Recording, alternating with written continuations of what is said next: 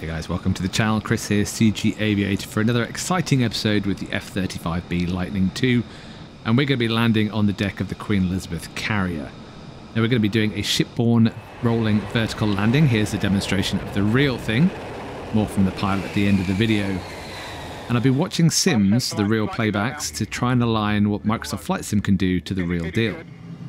The reason the British have used this procedure is because they don't have a trap, a cable to stop the aircraft. Therefore, they need a way of being able to bring back extra weight because there is a weight limit to hovering. But if they add a little bit of forward flight to it, they can use lift from the wing to land successfully.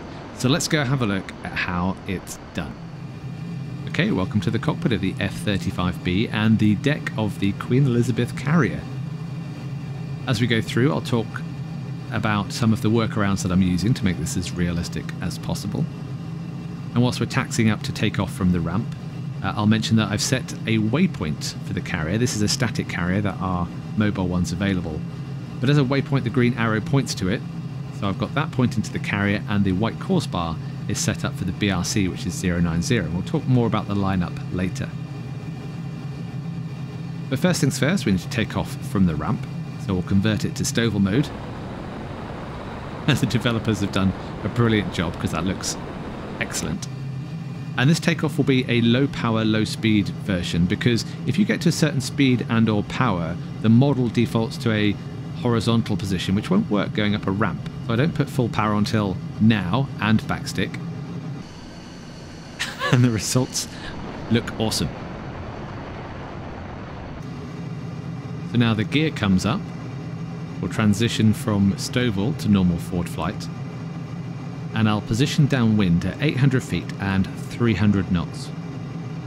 Now the reason I'm going for 300 knots is I'm not going to fly a standard case 1 approach, because I find that the STOVL mode isn't as fluid and perhaps even realistic as I'd like. I work around that by extending downwind and turning final at about 2 miles. If this was a case 1 approach, I'd level at 800 feet and 250 knots. I'd configure the aircraft, I'd descend to 600 feet, and then I'd turn final roughly abeam the landing area on the ship. Which I think is what they did for their practices in the real aircraft. But like I say, this is a little bit of a workaround.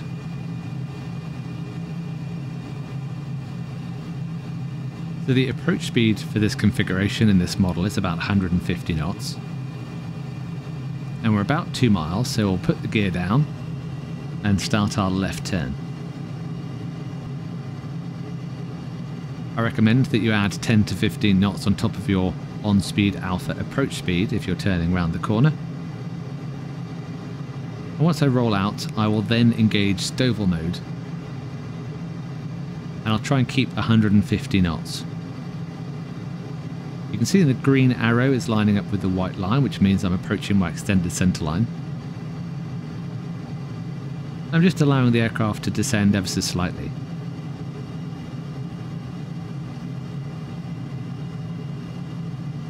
So here we go, approaching the rollout. I'm a little bit fast, but STOVL mode will fix all of that.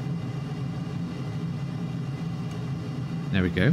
Now I also need to power up significantly to hold 150 knots. And I'm also descending now to keep the carrier around about the -2.5 degree in the HUD pitch ladder. My next event is deciding when to decelerate. Now the real aircraft will tell the pilots when they need to slow down. That happens around about 350 to 400 feet on the rad-out, so that's what I'll do now. I'll decelerate to 60 knots and I'll also level off at 200 feet on the rad-out.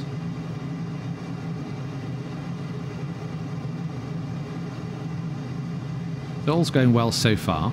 We'll keep driving in until I can see the -5 degree line on the HUD is at the base of the ramp on the deck. And then I'll start my final descent down to the carrier. Now after this approach, I'll do a external playback because it looks amazing. And I'll also do a stop-start version of this just to talk through some extra parameters and ways to improve it when you practice. So here we go, committing down, we're about 50 knots. I want to make sure the carrier is definitely going to pass underneath my aeroplane before I touch down. I want to aim for about 45 to 40 knots. And now pitching back to get nose high, idle, on the brakes. Success. This looks brilliant. I particularly like the spray that gets kicked up as soon as it passes over the deck. You can notice that the landing is a little bit three-pointy. So in this model of the F-35, it has a relatively low nose attitude for the 50 to 60 knots you'd expect to approach. But if you get below 40 knots and pitch back, you can play with the rates of descent such that you land with the main wheels first and then the nose wheel. But it takes a very specific speed, around about 40-45 knots, and to be a little bit more aggressive than I was with pulling the nose up to get that just right. So that would be my recommendation should you have this model and want to practice it yourself. And to finish with, and because I've been practicing my video editing skills, we'll hear from the actual pilot, Peter Wilson, who flew this for the first time in October 2018. But if you like this video, please consider hitting the like button. If you want to support the channel, then a subscribe is always appreciated. But until the next time, take care and fly safe. It wasn't without its stress. You know, at the time, it didn't work out exactly perfectly as we intended it to, but we ultimately executed it safely and professionally. We got the data that we wanted, and now we're ready to move on and do more, and I'm looking forward to doing the next one, because that was pretty special.